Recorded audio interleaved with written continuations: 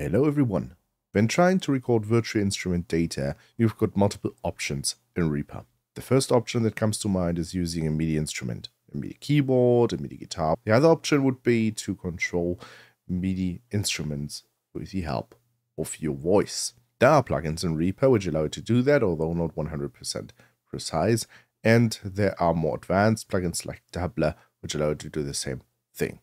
Another alternative, however, would be the virtual MIDI keyboard, which is kind of useful for quickly sketching out ideas or experimenting with an instrument without having to use your keyboard all the time. If you are one of the people like me who don't have their keyboard set up next to the recording PC anyway, and you always have to go and grab it first, and then it's using a lot of space and you're kind of struggling with the space you have, then using the virtual MIDI keyboard can be some help. And I will quickly show you how the dialog looks like and how you can use it in this short video.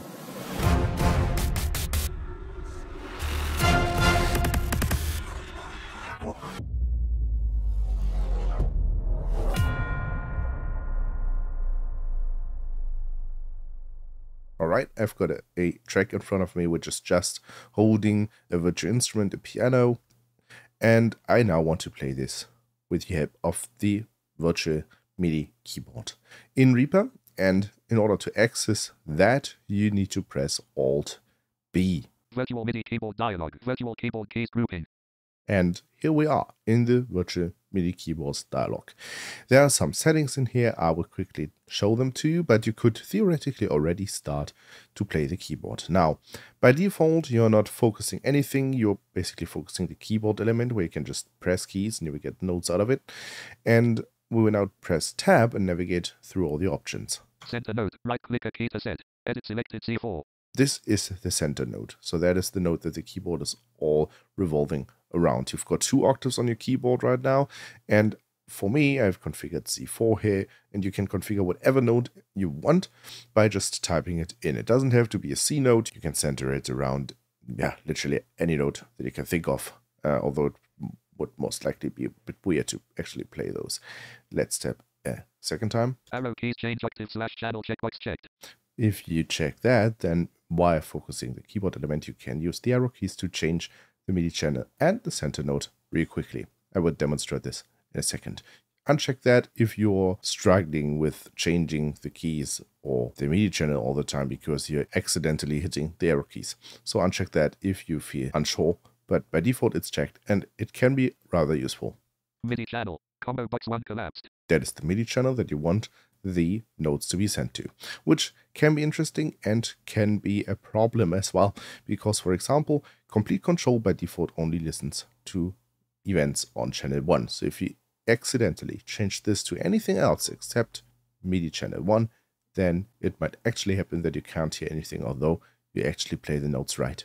Now, that's it. Let's tap once more. Virtual keyboard keys grouping. And we are back in the keys element, which is just the keyboard. Now, you can just play notes when starting with a Q on my keyboard with the German layout. Here's the note. And continuing from there.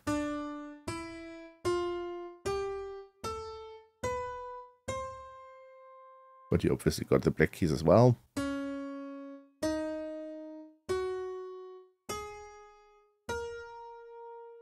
Right, and an octave below.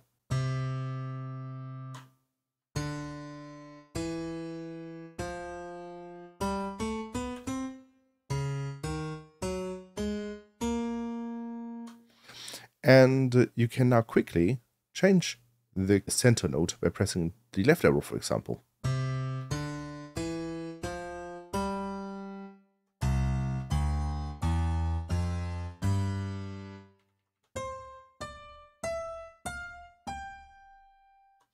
So that's rather easy, and you can also use the up and down arrow to change the MIDI channel, which doesn't make any sense now because it's a complete control instrument in my case. So if I change that and then play notes, you don't get any feedback.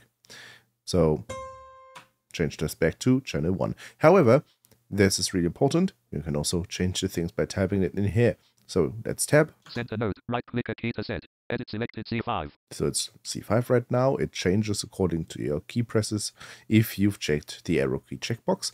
If I now change this from C5 to something really weird like F2, then Virtual key. playing the notes would sound like this.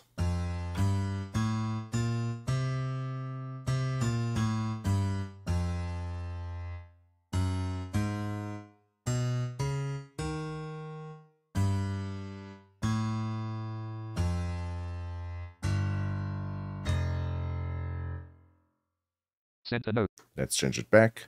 C. Select 4. Virtual.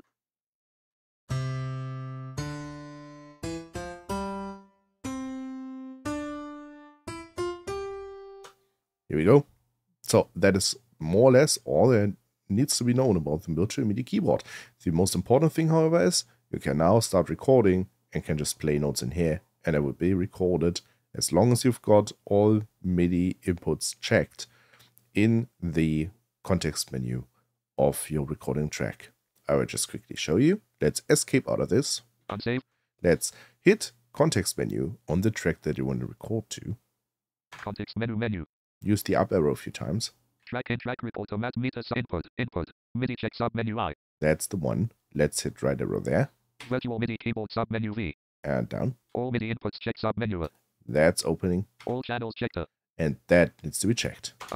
Now, everything coming from whatever MIDI device they can just think of, doesn't matter if it's your mic, if it's your keyboard, if it's your whatever instrument, or if it's the virtual MIDI keyboard, everything will be recorded, so you can easily record from your virtual MIDI keyboard as well and manipulate the data that you played in afterwards so that it sounds more natural and crazy good. So in the case that you're struggling with space or you don't have a MIDI instrument at all and you just want to play around with it, that is the way to go. I hope this video proves useful.